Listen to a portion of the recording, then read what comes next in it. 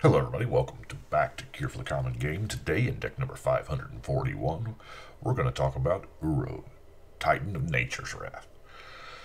Now, 3 mana 6/6 sounds, like a dream, but when it enters the battlefield, sacrifice it unless it escapes. So when you cast this from the command zone the first time, it is going to come into play and then go to the graveyard. I guess you have a choice to put it back in the command zone if you want, but let's keep reading. Whenever Uro enters the battlefield or attacks, so it's a true Titan, you gain 3 life, draw a card, and make a land drop. That's really good. Now, escape for double. You exile 5 other cards. So, we are going to probably on turn 3 lay our 3rd land and cast Uro just pretty much to, triple zone from the command zone to play to the graveyard. And netting the 3 life, the card draw, and the 4th land drop. So, now, the object here is to get, obviously, Uro into play because you want that attack trigger. It's kind of good. Draw a card, drop a land, gain 3 life. I mean, they're all incremental, but man, they're all really good. So, for the ramp, I chose to do the Simic Signet is the only rock in the deck. Well, okay, that's loose. We'll get to that in a minute. But cards like Farseek, yes, it does +1 your mana, but it also puts a card in your graveyard, the Farseek itself. So things like Farseek, Harrow, Rampant Growth, Kodama's Reach, Map the Waste, Natural Connection, Ranger's Path, Colony Heart Expedition, Growth Spasm, Explore, Sylvan Scrying. Fork in the Road is actually beautiful because it puts a land into your hand and then a land into your graveyard. So Fork in the Road for the same price as Rampant Growth. Now, granted, the land does not come into play, but it puts 2 cards in your graveyard and 1 into your hand. So you get to make that land drop with Uro, and you have 2 more cards in the graveyard to escape into the north. All of my forest in the deck are snow-covered forest. Would be more. The islands would be too if I had any more snow-covered islands, but I've used all those up. Growth Spiral. Because you know what? Draw a card, drop a land. And then Urban Evolution, draw 3, drop a land. So that was the very first place I went, and I was like, well, that's a whole lot of spells. So I went to, let's draw some cards, We're going to frantic search. I mean, it's drawing 2 and discarding 2. So we're putting 3 into the graveyard. That almost gets us there. We have Thought Scour, which for 1 mana puts a card in our hand, 3 cards in our graveyard. So the possibility of playing Uro pretty quick is there. Of course, we have Opt, Anticipate, Catalog. I love the draw in a discard. Compulsive Research. Now, how we used to abuse. Wow, it's doing the exact opposite of what you normally want to do. Compulsive Research says, target player draws 3, and then that player discards 2 cards unless they discard a land. Now, a lot of times you actually want to discard the 2. So if your intention is to discard 2 and one of them be a land, it needs to be the second card you discard. Because if you discard the land, it fulfills the clause, and that's it. So if you need to discard 2 cards and one of them needs to be a land, make sure to do that secondly. Think Twice. Also, I mean, this is good. It does draw you a card. Flashback is kind of nominal. We do have self-mill cards, so flashback may matter. And then the good old-fashioned looter. Yeah. Now, here's where the mana rock thing gets kind of fuzzy. Because I am running these, artifacts that kind of put themselves in the graveyard that make mana. Draw cards, the Chromatic Star, the Chromatic Sphere, Tarion, and Arkham's Astrolabe. So that's why, it does, they replace themselves, draw cards, whatever. Now, Veilstone Amulet is a very powerful artifact that I don't use a lot. I'll be honest with you. I think this is the last copy I've got right now. But we have so many instants in the deck that if someone cast a removal spell targeting our Uro, because that's what we're doing, right? We're playing Uro and plan on going the distance with it. So it's a great card. Now, creature-wise, we have Coiling Oracle, which is, just sheer value, as well as the Eternal Witness. Wild Mongrel can get us there for escape. Noose Constrictor, there again, that can get us there too.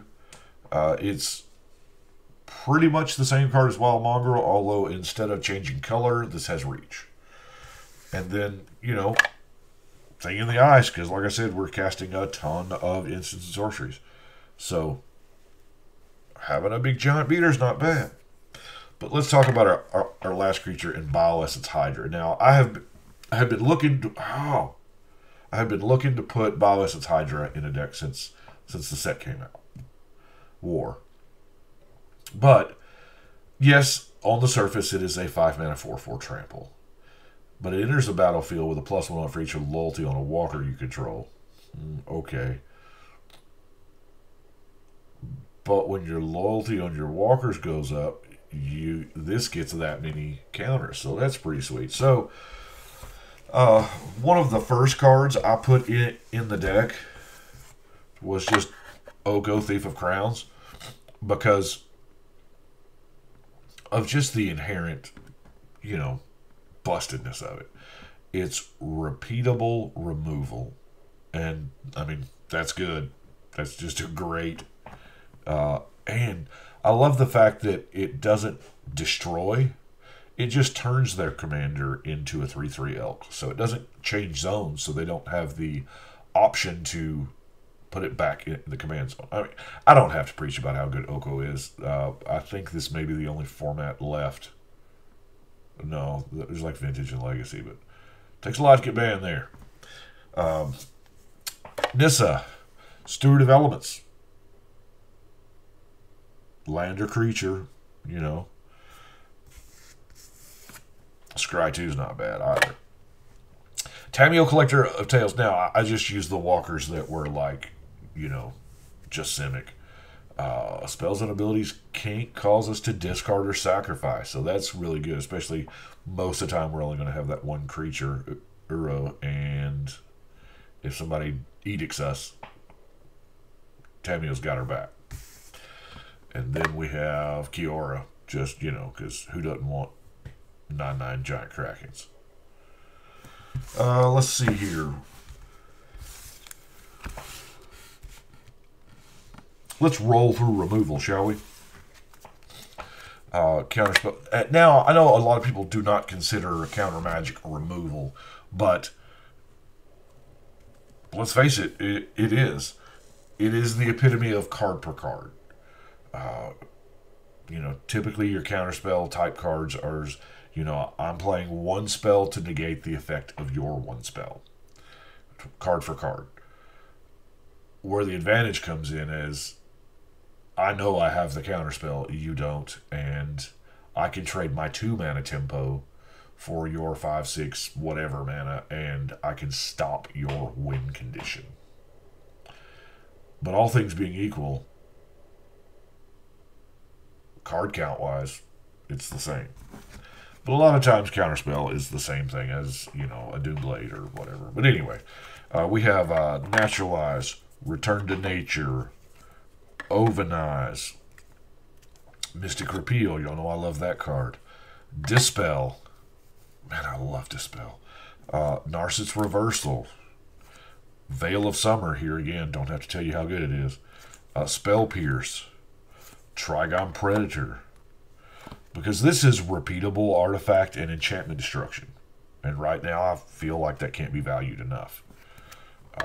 And then Winged Codal. Ladies and gentlemen, this is the Simic Murder. It's exactly what it is. It can block anything because it has flying. It's an instant because it has flash. And it has Death Touch, so it says destroy target creature. Declare my attacks. I'm going to flash in Winged Codal and block. Yeah, they can respond to it and kill it, but you know what? You're still got rid of the card. When you play Winged Codal, it's all about parity, right? Killing something. Vision Charm. Okay, I think this may be the first commander deck I'm playing Vision Charm in. Target artifact phases out, which is not bad. If somebody's using an artifact as part of their combo, you can delay it a turn by phasing it out. Target player mills 4 cards. A lot of times this is what we need. This gets us there. Just Vision Charm alone. That's 5 cards. Or all lands of one type are basic lands of your choice of another. Now this is an instant, so you can actually effectively skip a player's turn. Am I reading that right? All lands of one type. So if you've got a monocolor player out there, and during their upkeep you Vision Charm, all forests are now plains, well, the mono green deck is just not casting anything. So, I don't know. The charms are... The early charms, there was... the 3 abilities were okay. You know, all 3 were just kind of okay. The more and more... See, this was the very first iteration of charms. The more they iterated on them, the better the charms got. Vessel of Nascency. Yeah. Puts a card in your hand, the rest in your graveyard, along with this enchantment. We have Thassa's Intervention. What is that? Look at the top X cards, put 2 of them. Super Scry 2. Grapple with the Past. Ranger's Gal. Now, I love me some Ranger's Gal. +1 and hexproof for 1 mana. Kind of saves our guy. Reclaim and Recollect. Yes, I would be running a Regrowth as well if I had another one. Winding Way. Zyndakar's Royal. Favor of the Overbeing is really good on a Simic commander. Imagine giving Uro +2/+2 Vigilance and Flying. Yeah, right? Shielding Plaques, not real bad. Replaces itself. And then it gives it hexproof. But the last non-land card I want to talk about is Simic Ascendancy. Now, I know we only have 1 creature in the deck that rotates around counters. But this is another alternate win condition. It does allow you to put mana colon counters. So, and we got a lot of ramp. We're along with Uro, dropping lands into play and drawing us cards. We're going to have more mana than normal. So, getting 20 counters on this is probably not going to be a problem. So let's look at our non-basics, shall we? We're going to start off with Yavimaya Coast, Woodland Stream, of course, the Guildgate, Skyshroud Forest. Why do I have basic islands in there? Transguild Promenade, Terramorphic. Now, the Terramorphic Expanse, Evolving Wilds, and Bant Panorama, the reason why I'm loving those so much in here is because it fixes your mana, but it also puts a card into the graveyard for Uro to escape later on. So, not bad. Our last card, excuse me, Rogue's Passage. Of course, you saw that coming. That way, Uro does not get outclassed in combat, right? Because that's the last thing we want to happen. Go through all that work. And I'll be honest with you, I don't know that this is the right Uro build. I may not... It may not stick. You get what I'm saying? I know there's way cooler things to do with him, or with it, rather. But...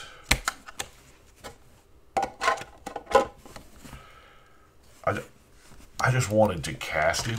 I just wanted to cast Uro and just get it in the red zone. I mean, that's what I was trying to do. And it does kind of have that extra loophole you got to jump through, you know, because you can't just cast it from the command zone. It's got to be, you got to do it from another zone, which is kind of like, you know, Hakon, or I guess Hakon's a little harder. Because Hakon, you've got to get from the command zone to the graveyard. Uro, you've got to do that too. But you can do it by way of casting it. You can't even cast Hakon.